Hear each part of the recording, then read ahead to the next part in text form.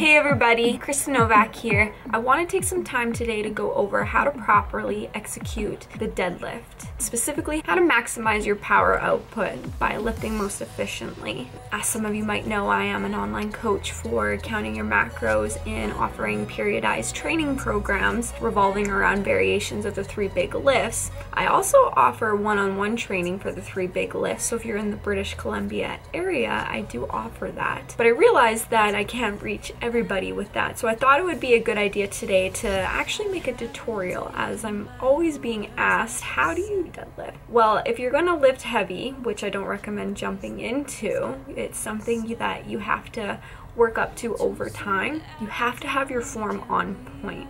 So let's talk about the proper forms and techniques for pulling conventional and sumo deadlifts. So before we get started of how to properly set up and execute the conventional and sumo deadlift, I want to right off the get-go talk about some major mistakes that people make.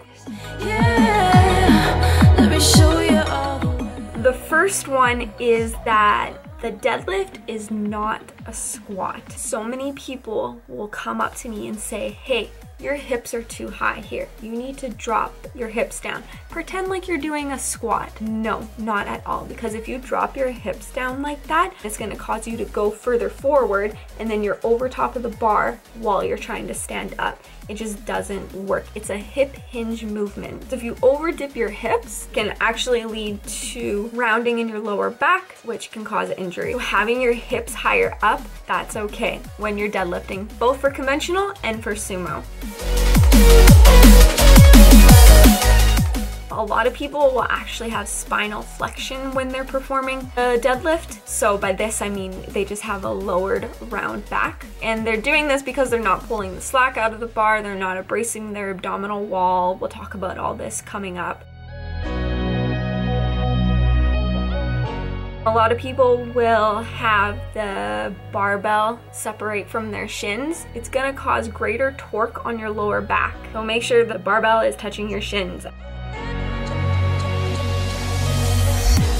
Before we get started on the setup and the execution of each of the movements, I want to quickly talk about some of the equipment that I use. I do have a weight belt. If you don't have a weight belt as of yet, make sure that you get a powerlifting one that isn't Velcro, just because it's going to ensure that it is locked in all the time. I find that with my Velcro belt, I have to readjust it all the time, and it's very frustrating when I'm doing the movement. And some people think that, oh, I don't want a powerlifting belt because I don't want the help, and it's not about it being like a crutch or anything like that. What it's actually going to do is it's going to brace your abdominal wall so that you can ensure that you have spine neutrality throughout the entire lift. And by spine neutrality, I'm talking all the way up from the cervical spine down to the thoracic spine, leading all the way down to the lumbar. The next piece of equipment I recommend, if you're not looking to do a powerlifting meet, I would recommend getting some straps. I use these all the time, so that's what these are right here. You wrap the bar into place and it helps maximize your power output, because I'm not concerned with my grip at all right now, and if I wasn't using these, I wouldn't be able to lift as heavy as I am. I could, but I would have to resort to chalk or doing a hook grip, and that's just not something I'm ready to do yet.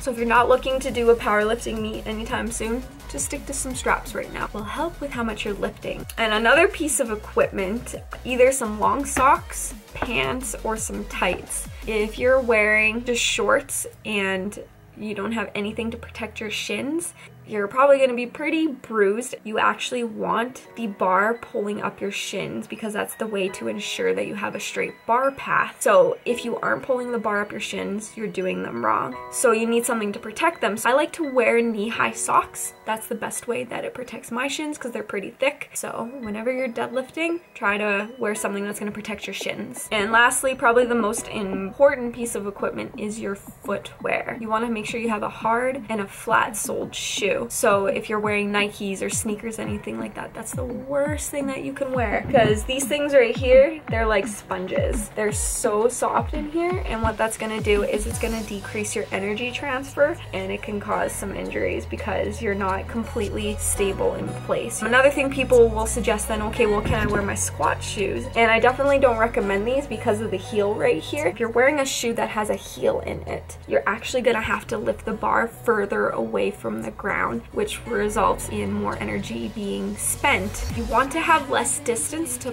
pull the bar from the ground. So that's why I recommend a flat-soled shoe. I honestly use my Chuck Taylors. These are completely grippy on the bottom. They're completely flat, and I don't have to pull the bar as far away. If you have any other shoes, you can wear deadlifting slippers or wrestling shoes or no shoes at all, but I definitely recommend a flat-soled shoe. So let's break down the setup of each of the deadlifts, and then we'll talk about how to execute both of them.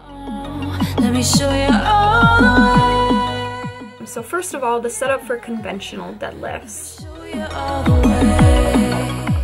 Your foot position is going to be pretty similar across the board. You want to have your foot position in a placement where you're going to have the most power doing a vertical jump, which is typically shoulder width distance apart. That's where your foot placement is going to be. Now, where you put your foot underneath the bar, you want to pretend that you're cutting your foot in half. Make sure that the bar is touching your shin as your starting point, and that's cutting your foot in half. So that will be your foot placement. And then for your hands, you want to have your hands just outside of your shins. So I like to pretend that my hands come straight down and they're just grazing my shins as I go to grab the bar. So once your feet are in position, your hands are in place, you're ready to start the movement. You want to drop your hips just a little bit to the point that your shins are perpendicular to the ground and that your scapula is over top of the bar. You don't want to be sitting back or anything like that. You want to ensure that your hips are still up to the point where your shins are perpendicular and your scapula is over the bar. That's your starting position. And then before you execute the movement, you want to perform the Valsalva maneuver breathing method. This is where you're going to take a deep breath in and you're going to push your tongue to the roof of your mouth to lock that air into your stomach. So honestly, like if you can see right here, your stomach should be completely full with air, and that's the best way to brace your abdominal wall. And then you push the tongue to the roof of the mouth in order to lock that air in, and that's going to help keep your spine neutral for the entire movement. It's not until you reach almost to the top of the movement where you let all the air out. Let me show you all. Once you take your deep breath in, you have your air held into your tummy. Before you actually pull up the bar, you don't want to just jerk it up. So many people will do this and it can actually lead to lower back injury. You want to actually pull the slack out of the bar. So by doing this, you want to kind of pack your lats into place. A cue for that would be to pretend like you're bending the bar, and that will automatically engage your lats. And if you try to listen, you should be able to hear a tiny little click, and that's the bar's slack being pulled out. At that point, you're ready to actually stand straight up. So what you're gonna do next is you wanna pretend that you're pushing the ground away from you. So it's kind of like a leg press. So you push the ground away from you, and then once the bar has left the ground, you squeeze your glutes to drive your hips forward. Now once you stand straight up, that's all you want to do. You just want to lock out your back. You don't want to hyperextend your lower back. So the last movement that you need to do is putting the bar down. So you don't want to lower the bar too slowly. A deadlift is not an eccentric exercise. So if you lower the bar too slowly, you can actually really injure your lower back. But you don't want to just drop the bar either. All you want to do is you want to unlock your glutes, drive your hips back, and then place the bar down and hold the bar the entire time. The bar should be put down in a straight line. So the deadlift going up should look exactly the same as going down. So let's move on to sumo deadlifts. Let's talk about the setup.